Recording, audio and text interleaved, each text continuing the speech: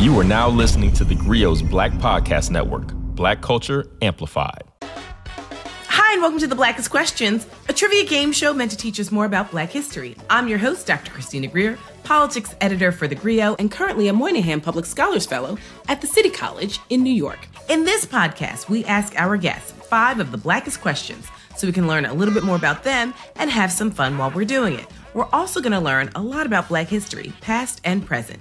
So here's how it works. We've got 5 rounds of questions about us, Black history, the entire diaspora, current events, you name it. And with each round, the questions get a little tougher, and the guest has 10 seconds to answer. If they answer correctly, they'll receive 1 symbolic Black fist and hear this. And if they get it wrong, they'll hear this. But we still love them anyway. And after the 5 trivia questions, there will be a Black bonus round just for fun, and I like to call it Black Lightning. Our guest for this episode is educator and historian Lonnie Bunch, who's a history maker himself.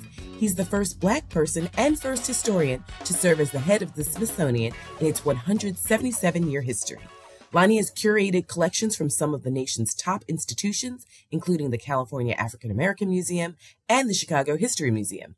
And he was instrumental in the creation of the National Museum of African American History and Culture in Washington, D.C., serving as its founding director. And he is currently the 14th secretary of the Smithsonian Institution. I am beyond excited to have you here. We've never had a historian on the show. Our listeners are in for a real treat. Thank you so much, Lonnie, for joining the Blackest Questions. Are you ready to play? I am so excited, but now you put all this pressure as a historian. God, I gotta represent. Well, and here's the thing, and we tell all of our guests this. We are here to have fun. Black history is American history, as you very well know, and we want to make sure our listeners go beyond Martin Luther King and Rosa Parks, who were great, but there's so many Black people, institutions, and events that we should know about, and our listeners should know about to help them make sense of the world. So we're going to start with question number 1. No pressure. You know, you're just the 14th secretary. That's all. We're waiting for that portrait on the wall. Okay. Are you ready to play? Yes. Okay. In May of 1963, thousands of children bravely protested segregation in Birmingham, Alabama.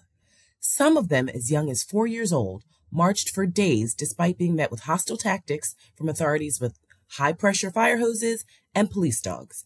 Can you name this pivotal event in the civil rights movement? This is the Children's March as part of the Birmingham March of Martin Luther King. And I know it so well because my wife was one of those children walking in Birmingham in 1963.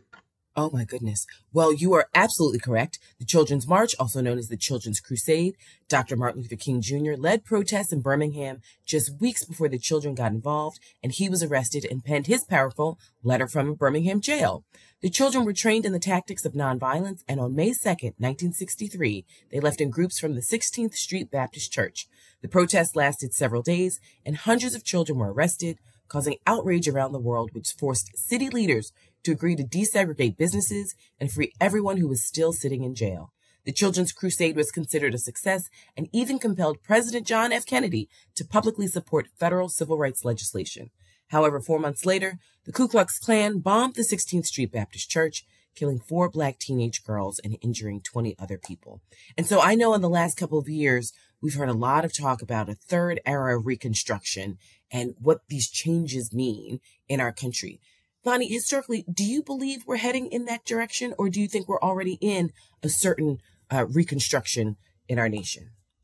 Well, I think that what we realize is Reconstruction never ends. So whether it's the first, second, or third, that the struggle for fairness, the struggle for racial justice is really an ongoing struggle. So my notion is that we are at a point where we have to sort of reunite the movement. We have to generate ourselves, because in essence, what's important is that this is something that we have to realize, that the price of liberty is eternal vigilance and the price of freedom is eternal protest.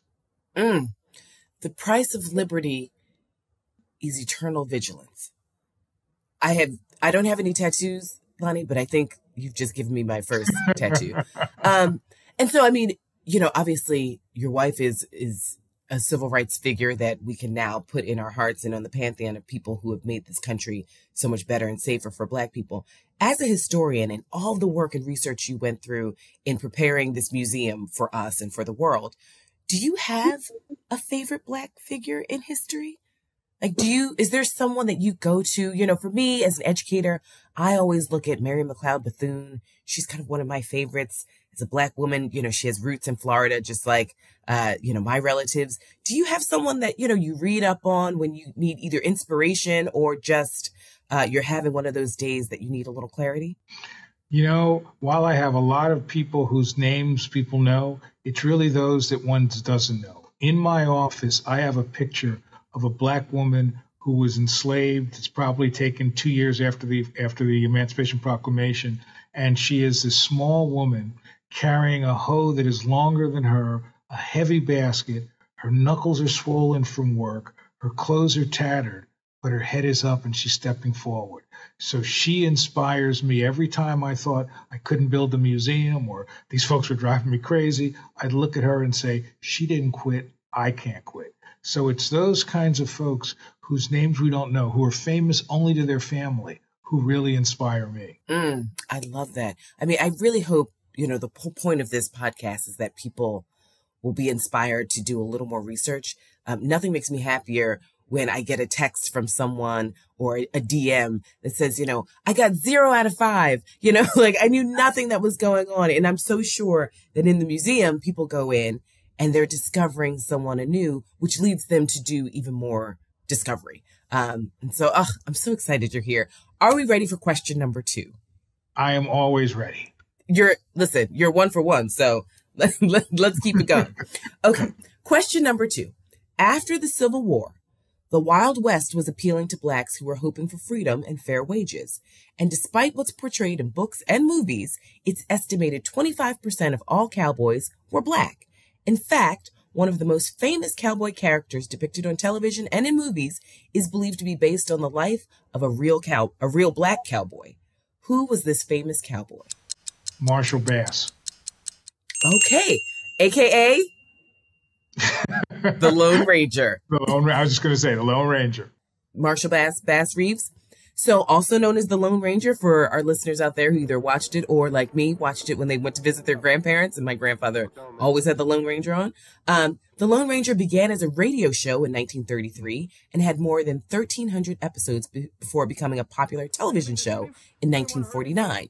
The Lone Ranger character, who is a masked former Texas Ranger fighting outlaws, was played by a white man, but the character was actually inspired by a Black man, Bass Reeves. Reeves was born enslaved in Arkansas, but escaped during the Civil War and lived in Indian Territory. He eventually became a deputy U.S. Marshal who arrested more than 3,000 people and had a Native American companion that traveled with him, just like Hollywood portrayed. Black cowboys were typically responsible for the toughest jobs, like breaking horses and being the first to cross flooded streams during cattle drives.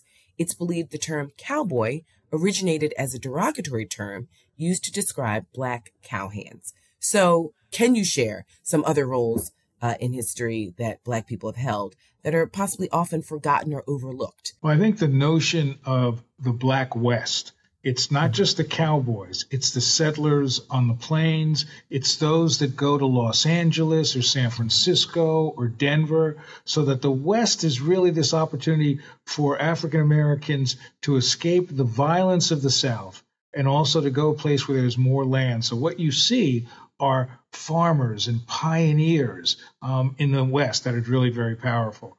The other thing for me is that I think the most important aspect of what people undervalue of Black life are Black teachers.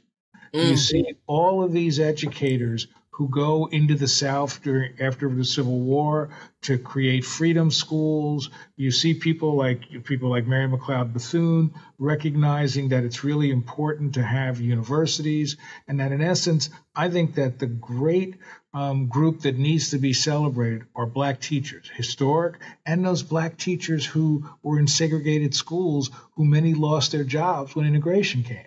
So they are really the people who believed that African Americans should be educated, and through that education could have doors of opportunity. So I always celebrate the historic teachers and the contemporary teachers.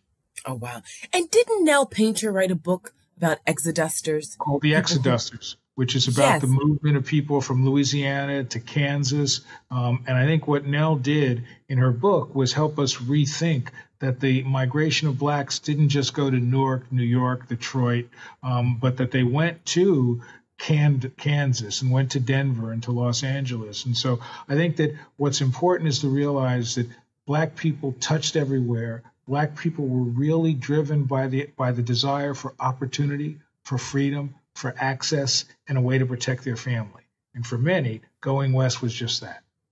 Absolutely. I mean, I was just in Alaska, Lonnie, and it made me think about my aunt, who's my aunt by marriage, who's in her early 90s, but she and her family were on their way to Alaska, got to Seattle a day late, missed the boat, and then her aunt set up a hair salon, which became a very successful hair salon while they were waiting for the next boat to come, and they ended up living in Seattle. So Seattle even has a historic Black population, as does Alaska, which, I mean, I'm fascinated where, or Eddie Murphy had the joke, like, Black folks are only in 10 cities that James Brown shouts out. But it's like, yes and no, we're kind of everywhere.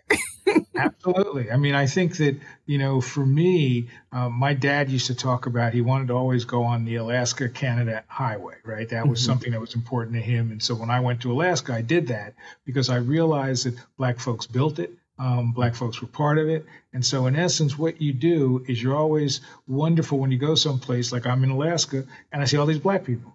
And so I realized that we go where the opportunities are. We go where we can take care of families. We go where we can find fairness. I remember going to high school in Illinois, and, my parents are asking me, how's everything going? And I say Illinois because it wasn't Chicago. It was an hour north, closer to the Wisconsin border, about 10 minutes away.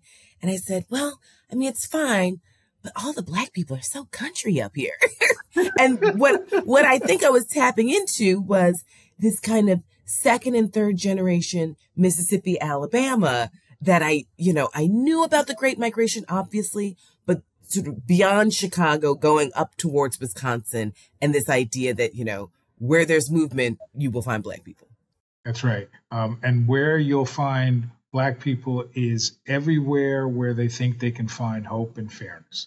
That's what you see. And so I love the fact, though, that I've always argued that you scratch a Black person, regardless of where they are, and they're a generation or two from Mississippi or Alabama. That's right. That's right. So we are a people of migration, but we're also shaped by our Southern roots. Okay. We're 2 for 2. Are you ready for question number 3, Mr. Lonnie Bunch? Oh, I'm getting nervous, but I'm trying. Okay. Back in 2011, more than 30 boxes of Tupac Shakur's personal items were put on display in one of the few publicly available research collections of an individual hip-hop artist. The collection includes handwritten manuscripts, diaries, song lyrics, and more. Where is this collection housed? Okay, that's a hard one. Do I get a couple of guesses? UMass or the Rock and Roll Hall of Fame? We're going. We need to go to the South. Oh. Okay, you've got me on this one. Okay, I can't believe we stumped Lonnie Bunch. The Atlanta University Center Robert W. Woodruff Library. So it took 2 years for the collection to be categorized, which covers 1969 to 2008. The collection was gifted to the AUC Woodruff Library by Tupac's mother, Afeni Shakur, who is a political activist and member of the Black Panther Party. She said that Tupac, who was murdered in 1996, loved the city of Atlanta, and she wanted his work to be explored by academics in hopes that more institutions would create courses devoted to hip-hop. And in 2017, access to the collection became limited, but there are still dozens of videos and resources available in the library's digital catalog. So, let's talk a little bit about museums. Something tells me you know a teeny bit about museums and how you come in position of these artifacts, because, the process can be very controversial when you're amassing such a collection. How do you all go about obtaining pieces, and what happens when some of these pieces are requested to be returned? And I ask because I was a classics minor in college, and I studied the Elgin marbles. And that was, a large part of my research. And as we see, a lot of the conversations are about the British Museum giving back their artifacts. You know, Greece is asking for their artifacts back from all types of institutions across the globe. But a little more locally in America, we're having these conversations as well, not just personal artifacts, but obviously even human remains. Well, you've raised so many issues. But first of all, I think what's important to realize is how valuable libraries are. That what's happening in Atlanta was also happening in Chicago. What was happening in Los Angeles, that many people, Black men and women, realized how important it was to document that history by creating these libraries, which then allow us to do the research that scholars live on. Museums, by their very definition, are places that help us remember, and that what they have in their collections are the way we remember. So things that aren't there mean many communities are left out. When I was building the National Museum of African American History and Culture, I realized that it was really important to build collections, but to not just sort of say, all right, what can we get, but rather go around the country and ask people to bring out their materials, ask people to share their stories so that we could find Harriet Tubman's hymnal or Chuck Berry's guitar or really a hoe carried by a sharecropper that meant so much to his family. So that the goal was to collect objects that people wanted to share and to tell stories of people who were well known and people who no one knew about at all. But I think the bigger notion you raised is who gets to control what's in a museum? And I would argue that part of what I've tried to do at the Smithsonian is say that while we're a leader in scholarship, and in collections and in museums, I want us to be a leader in ethical behavior. So I sort of helped the Smithsonian return bronzes to Benin because I think that it's crucial for museums to look and say, how did we acquire this? Did we acquire it ethically? Are there places that these should be returned? So I'm a big believer of challenging museums around the world to live to their obligation. And the obligation isn't just to preserve material. It's an obligation is to lead, is to demonstrate that through the stories you collect and the way you collect, you want to inspire people to live their lives that way. So I'm a big believer in returning materials that are appropriate, that have been acquired in an appropriate way back to the original place. Right. And I think what makes the African American Museum, or as people like to call it, the Blacksonian, such a powerful institution. And the reason why, you know, I'm such a fangirl and so many people are such fans of you as an individual and a leader is because you made sure that we had these iconic artifacts in the museum, but also artifacts from everyday people.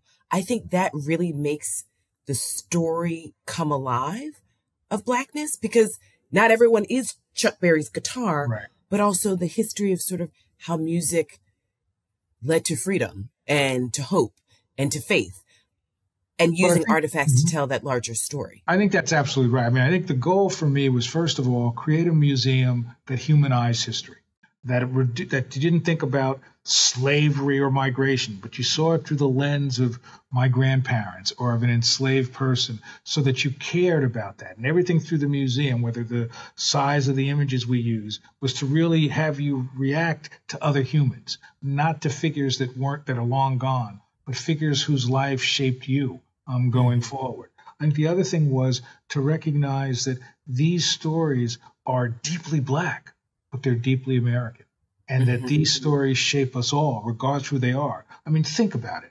When we think about education, it is the newly and freed who want education in the South, and because of their desire, suddenly there's public education in the South. Now, it's segregated, but the reality is everybody benefits from the actions of Black folks, because in many ways what the museum suggests is that it is the Black community that challenges, that demands, that helps America live up to its stated ideals.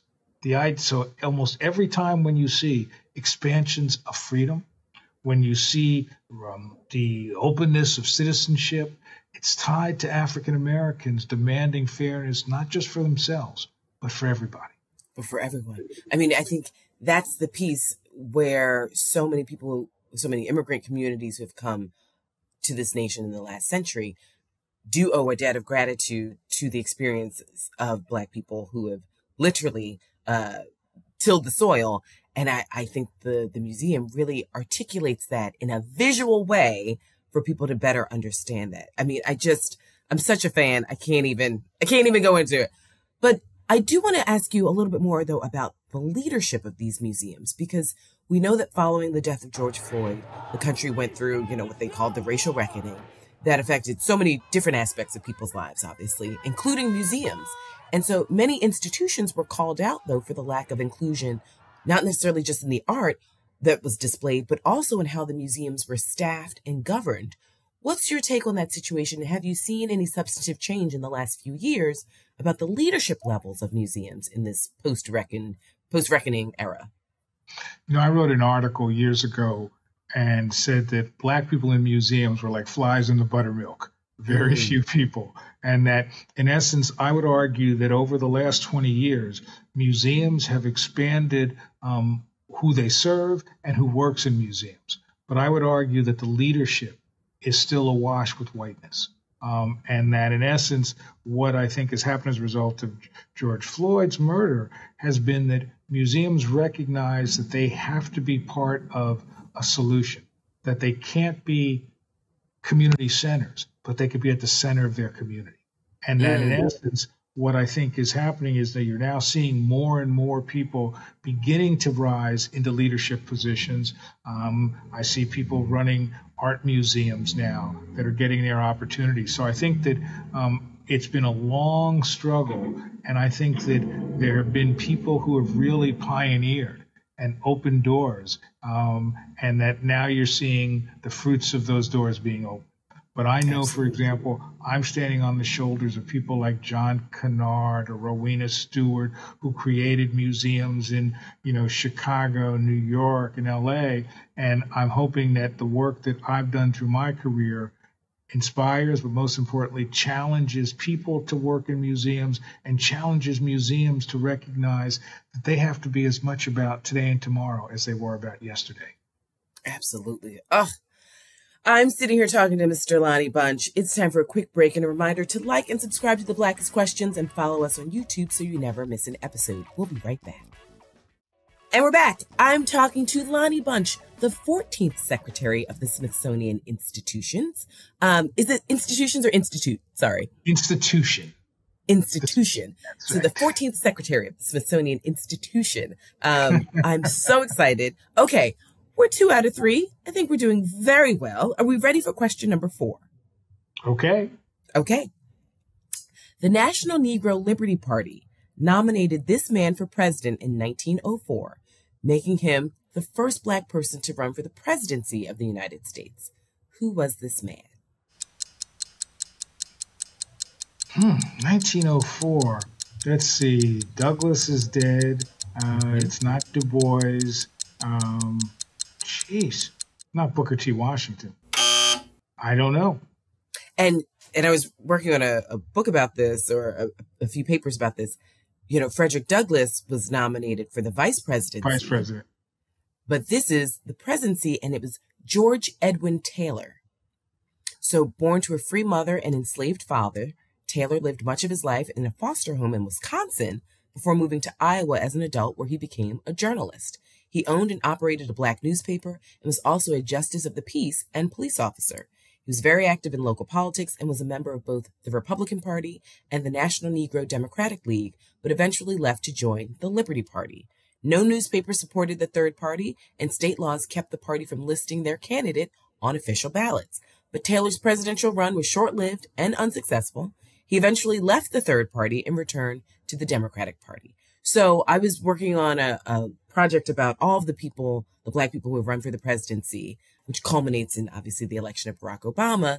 But I was surprised at the number of Black women who ran for the presidency. Mm-hmm. And it's largely a story about the role of, we call them third parties, but I say alternative parties, and leading to the larger inclusion of Black people in small d Democratic politics. So all of my students know my favorite president is Lyndon Baines Johnson. Do you have a favorite president?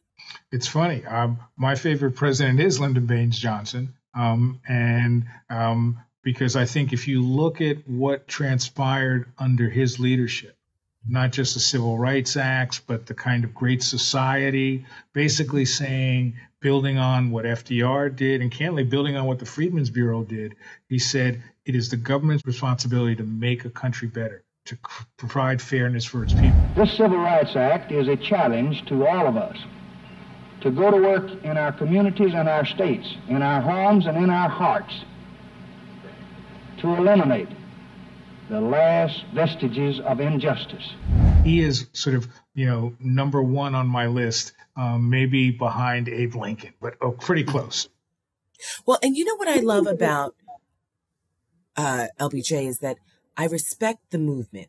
So a lot of people, when you look at his career, he started off as a racist segregationist, Texan from rural Texas. But over time, as the times changed and as his role in leadership changed from member of the House to senator to vice president to president, he evolved with the changing times. And I respect the movement, if you will, where he didn't stay stagnant. And I think the other thing to keep in mind is he grew up with a Mexican community. So therefore, there was this sense from him that it wasn't just all about the white community.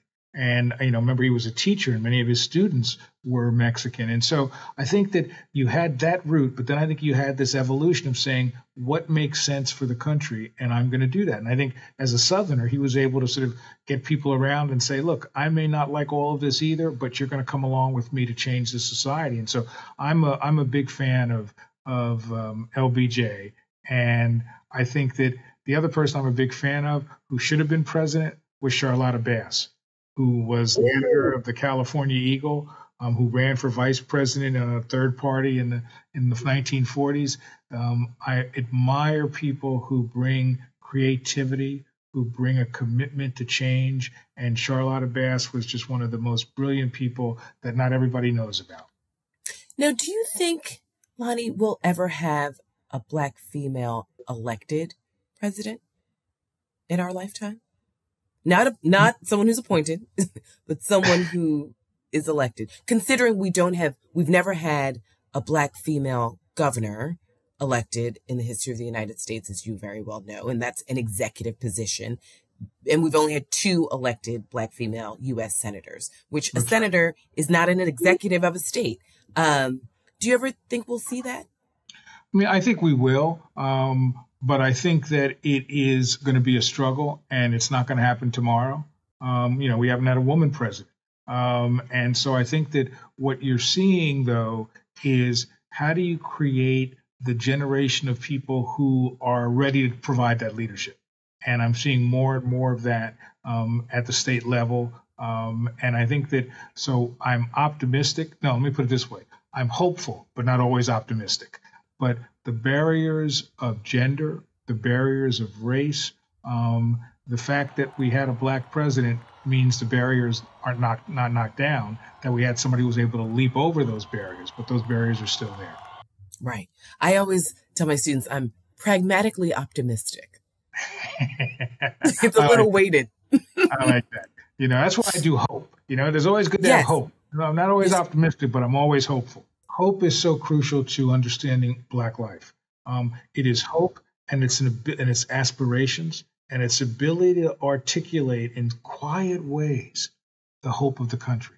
And that's what's so powerful to me about African Americans, that they, we used to say that John Lewis was the conscience of Congress. African Americans are the conscience of America. Mm-hmm. Absolutely. Oh my goodness, Lonnie Bunch, I could talk to you for hours. Okay, we got to move on. We're going to question number 5. Are you ready? Sure. I'm in a slump, so hopefully I can answer this one. But as we say on the Blackest Questions, Black history is American history, and we're all here to learn together, right? My educator hat is always on. Yeah, okay. But as a scholar, I'm like, man, I hate not to be right. Well, here's the thing, Lonnie, to be fair. Every time I've gone on my Grio siblings podcast, so that's Teray, that's Panama Jackson, that's Michael Harriet, for our listeners out there who listen to their podcast, I'm 0 for whatever the number is. There's something about my brain, I think, when I'm in the hot seat, it's the Jeopardy nervousness. And, it's like, what is your middle name? And I'm like, I don't know. You stumped me. Like, next question. Okay. Question number 5. The earliest recorded written protest toward ending slavery in America was penned by a small group of people in 1688. What community did these people belong to?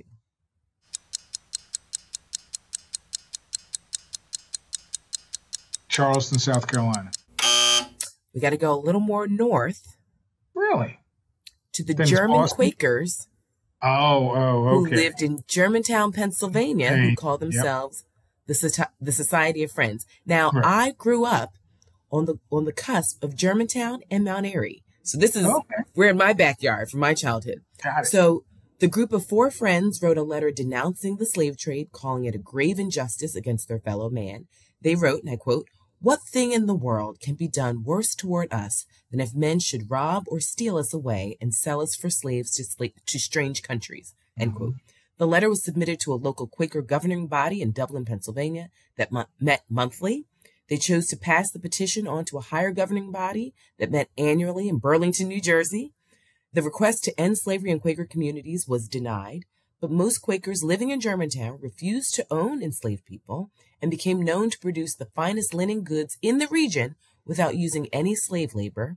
And in 1776, Quakers formally banned slaveholding among their members. Now, I went to the William Penn Charter School that was started in 1689, founded by Quakers. I grew up in Germantown and Mount Airy, where this is the area of Quakers as abolitionists. And why do you think this history isn't discussed as widely as one would think? Part of it is that America has trouble looking at its own tortured racial past. That America really struggles with somehow suggesting that these are stories that are not important, that could be divisive. Rather, to me, stories like this of the Quakers is really the best of America. It is people saying that America is not a static place, but a work in progress, and that therefore we're going to continue to challenge, to push, to illuminate the problems, to move the country forward. So I think that it really is a difference in philosophy between those that believe that the country is aspirational and needs to be pushed to move to its highest ideals versus those who kind of like to believe, oh, we're already at the promised land. Mm-hmm. And those of us that grow up in the Black church know you're never at the promised land. You just try to get there. That's right.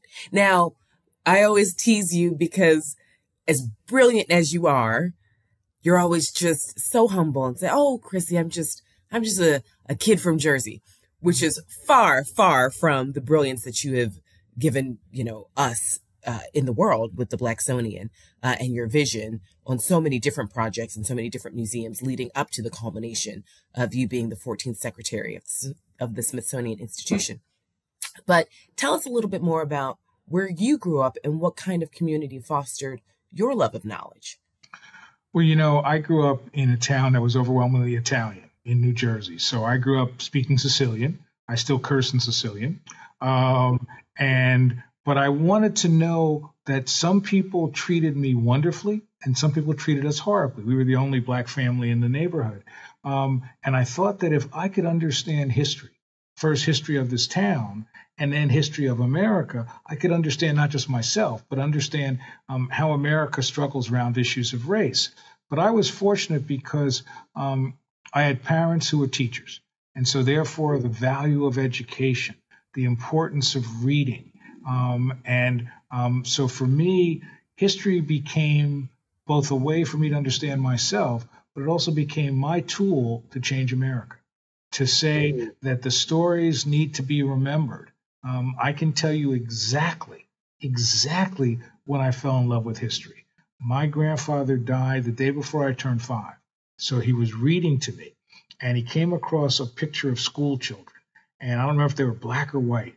And he said, "Oh, this picture was so long ago, these kids are probably all dead." And when you're 4, you're like, people that look like me are dead. How can that be? And then he said something I've never forgotten. He said, "Isn't it a shame that people could live their lives and die, and all it says under the picture is unidentified?"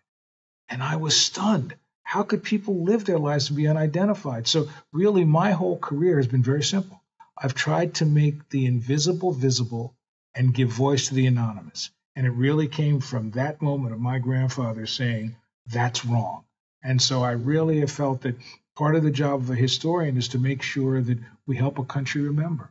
Ugh, you are a national treasure, Lonnie Bunch. I can't even take it. I mean, I think the importance of educators, formal and informal, are so crucial to who we are as a people. But I really think that what you've brought together in your career in various museums is to also inspire us to want to be educators in our humble lives, whether we are rock stars or professors or folks that just, like my grandmother, who was a nurse's aide, not a nurse, right? Mm-hmm. But worked for the nurses, and the dignity and the pride that so many people have, and the knowledge that they have that they can pass on to other people. And also the strength. I think of my grandfather, who started out life as a sharecropper and decided he was going to find a way to go to college, find a way to go to dental school, become a dentist. How does somebody do that? What is the strength of our families? In some ways, what African American history tells us is, one, the struggles, but it tells us how an individual or a family can change the whole trajectory of the family going forward. And so that's why I always think I'm hopeful, because I look at Black people believed in an America that didn't believe in them. Black people demanded an America that was horrific at times, that was not without loss and not without violence. But yet these are people that persevered and moved forward. I used to tell people all the time, I wanted to make sure the museum explored slavery and freedom, because I didn't want anybody Black to be embarrassed by their slave ancestors. Mm-hmm. I wish I was as strong as my enslaved ancestors. Mm-hmm. And I wanted everybody to be able to dip into that reservoir of resiliency, of strength, of hope, of desire to see a day that they couldn't see for themselves, but they knew it would be there for their grandchildren or their great-grandchildren.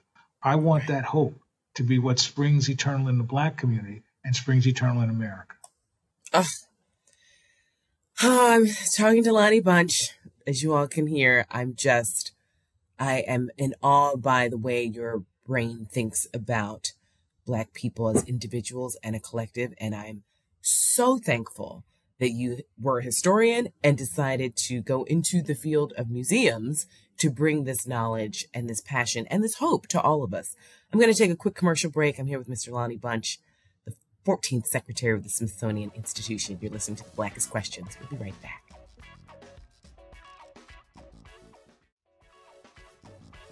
Okay, we are back. I'm with Lonnie Bunch, the 14th Secretary of the Smithsonian Institution. Lonnie, now it's time for Black Lightning. This is my favorite round.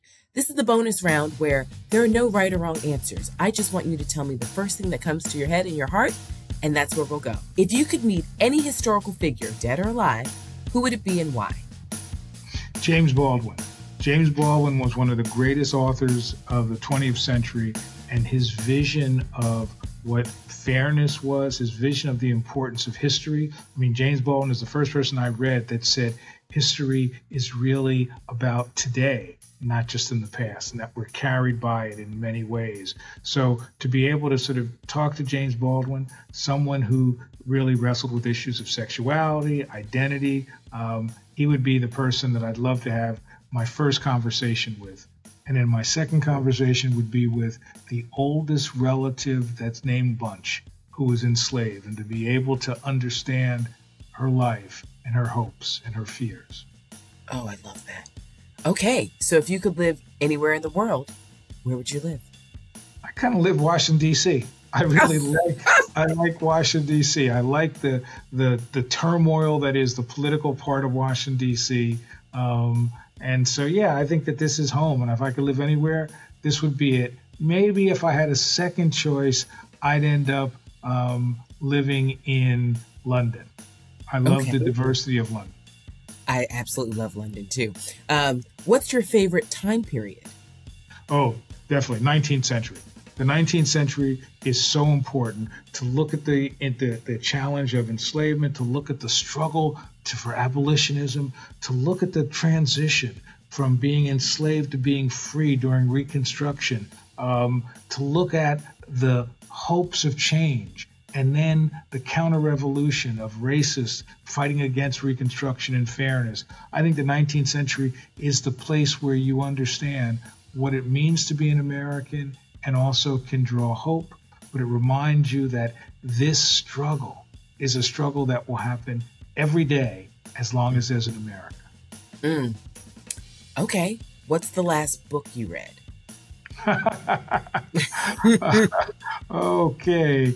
The last book I read was a book on the history of slavery in Guyana. I'm very interested in how nations around the world have been shaped by slavery.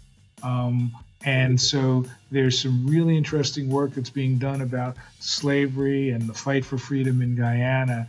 That's probably the last book I've read, but the one I'm reading now is fascinating. It's a book that looks at the impact of the crack epidemic on the United States. From a personal Donovan Ramsey's book? That's right. That's right. Fascinating. So that's what I'm doing now. Okay. Now here's a hard one. What's the best book you've ever read? Wow. And you can choose one of many. Okay. I think obviously the most important book as a historian I ever read was John O. Franklin's From Slavery to Freedom. Which, sort of was the Bible and is the Bible. I think that the book that I always keep coming back to is anything that includes poems by Langston Hughes. I think Langston Hughes captures an urban sense, an urban feeling for me that is just amazing. He captures the rhythm of jazz. And so I think that whenever I'm in trouble, I pull out Langston Hughes. Okay. Favorite genre of music? Oh, rhythm and blues and soul.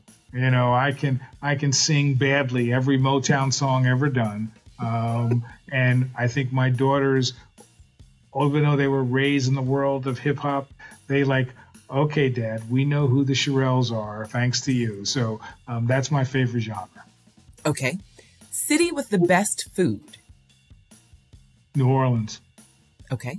Not even close. New Orleans. Not even close? Okay. Not even close. All right, last question. The most impressive Black figure of the 20th century? You know who's the most impressive Black figure to me in the 20th century is, let me say it that way. I really I'm struck by the power of Mary McLeod Bethune. I'm struck by both her vision as an educator, which laid a kind of foundation of education, but also her involvement with the New Deal and with FDR, recognizing that it's essential for African Americans to have a political voice as well. So I think that she's extremely powerful and extremely important. I also think that A. Philip Randolph is somebody who really deserves to be remembered, not just for the March on Washington in 1963, but the proposed march in 1941 and the struggle for sort of demanding blacks be treated fairly from World War I on. So it's hard to choose, but there are some amazing people.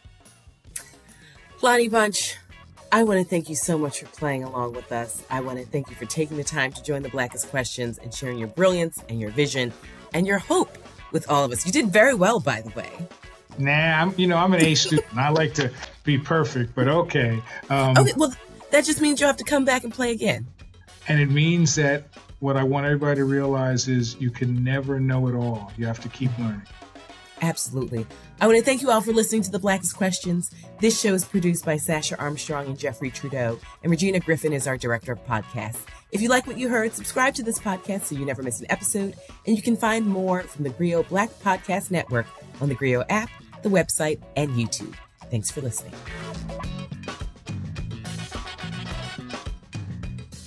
We started this podcast to talk about not just what Black writers write about, but how. Well, personally, it's on my bucket list to have one of my books banned. I know that's probably bad, but I think... Ooh, spicy. They were yelling N-word, go home. And I was looking around for the N-word because I knew it couldn't be me because I was a queen. But I'm telling people to quit this mentality of identifying ourselves by our work, to start to live our lives, and to redefine the whole concept of how we work and where we work and why we work in the first place.